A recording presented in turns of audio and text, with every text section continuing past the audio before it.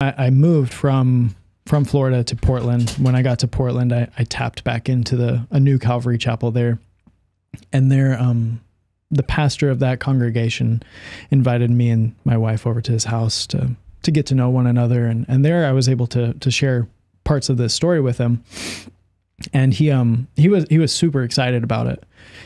And he invited me. He's like, look, I want to mentor you. You know, like you're still fresh to this, but I can see that you have a zeal and a real passion for it. So he's like, I would like to just do once a week Bible studies with you. And, you know, I would like to bring you into some of the ministry events. How would you like that? And at the time I was stoked. I was like, yeah, you know, this is just, you know, it seems like the next step. Like I want to get closer to whatever Christianity is. I want to know more about Christ. And so we began meeting once a week for Bible studies. And throughout this time, I'm getting more familiar with biblical Christianity. I'm going deeper into theology, trying to just get a better grasp on the whole thing. And so he printed out for me the Calvary Chapel distinctives. You know, so it's a non-denominational church, but it still has a whole slew of things which make it what it is. Otherwise, it would just, you know, look like the next thing. So the distinctives, there are 5 of them, cover things like free will versus predestination and justification and sanctification, and describing what these things are and how Chuck Smith, who founded Calvary Chapel, the way he understood these. And then the 5th distinctive was premillennial, pre-tribulation rapture. So Calvary Chapel affirms the idea that prior to the tribulation and prior to the 1,000-year reign of Christ, the earth is going to be, the church is going to be raptured. And all true believers and disciples of Christ will be taken from the earth in a secret return of Christ. And so this has been depicted and it grew in popularity in the United States, you know, particularly in like the 70s and 80s and 90s. And there were whole books written about it and movies made about it. You know, people like vanishing out of their clothing and just, you know, disappearing, and airline pilots being raptured while the plane is in flight. Yeah. And so part of me was really excited about this. You know, it's kind of like this really neat thing that we can anticipate and look forward to. But the other side of me was struggling really hard to actually make this correspond with what I was reading in Scripture, because I was, to mention like history. This is a heresy that came from Scotland. Well, I didn't know that then. Yeah, I had no idea about that. All I knew was that the Scripture references that Chuck Smith was using to pull this from, and I guess it dates back to John Darby. I forget who it was. I believe, is it a 19th century Scottish kind of, some Scottish pastor I think came up with it, but even if you don't want to say that, it certainly isn't found in the Church Fathers. No, it's new. I didn't know that at the time. I mean, because I'm still a brand new Christian and I'm just being introduced. But you're having trouble reconciling it even with the Scriptures. Right. You know, so the references being used are 1 Thessalonians 4. Could you find that? Could you look up who kind of came up? Yeah, I'm on the Wikipedia page for it. 1 Thessalonians 4, where it talks about we will not all sleep, but we will be transformed in the twinkling of an eye at the last trumpet. And Matthew 24, where it talks about the the end of days, and even those talks about the days being cut short. Otherwise, even the elect would be deceived. And parts of Revelation, I think in Revelation 3, where in one of the letters to the churches, it talks about not having to go through the tribulation that's in store. And so a number of these proof texts are used to justify pre-tribulation rapture, but I simply was not seeing it. Like I understood the arguments that were being read, but I felt like it was being taken off context or could be explained in different ways.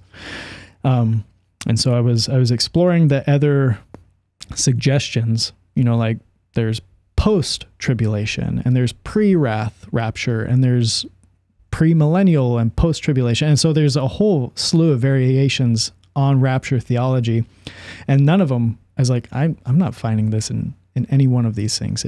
When I read these texts, it seems like the church will endure the tribulation. I don't see any escape for the church.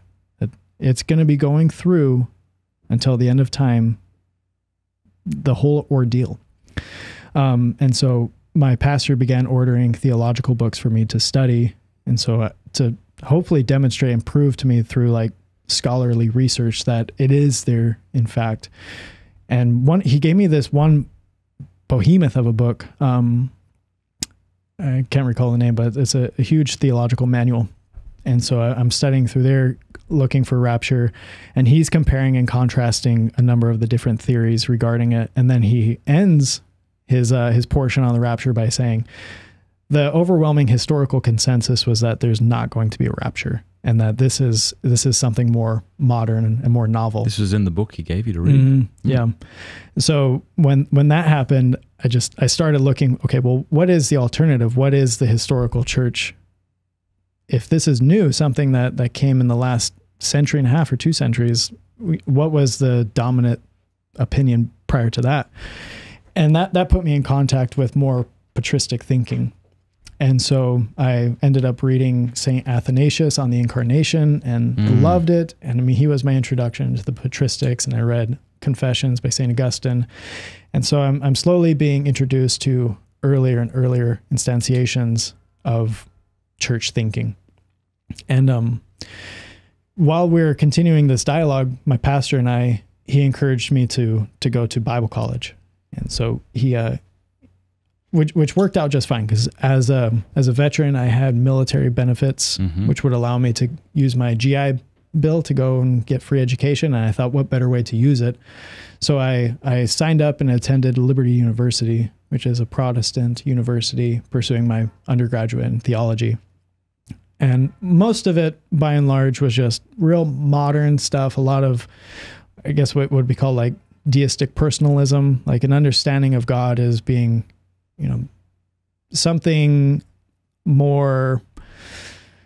It's not the classical theology which dominates Catholic thinking, right? Where God is a transcendent reality, but deistic personalism is something more like God is just the highest of beings, and there really isn't any sort of real developed ontological differences that exist between somebody like me and somebody like God, other than saying that he is the supreme. And so it was a lot of that, which I just took it as it came, and I didn't have any sort of reason to refute it or reject it. It wasn't very exciting or striking to me. So I guess the real benefit of pursuing my undergraduate in theology was a greater introduction into the historical church. So I came across names like Eusebius and Justin Martyr and Polycarp and Ignatius of Antioch. And so I started turning to them to read what they were saying about the church. And I mean, it didn't take long for me to realize that the church that they were describing was nothing like the church I was attending. What they were talking about, baptismal regeneration, and they were talking about justification in a way that was unfamiliar to me, and the Eucharist, and so the list goes on and on and on about these foreign things to me that I just wanted to know more about, that I wasn't being taught about at Liberty University. And so I was doing a lot of extracurricular study on these subjects, and still I hadn't come across like the Catholic Church, and there was no argument to be made from any of the places I was looking to tie these two things together.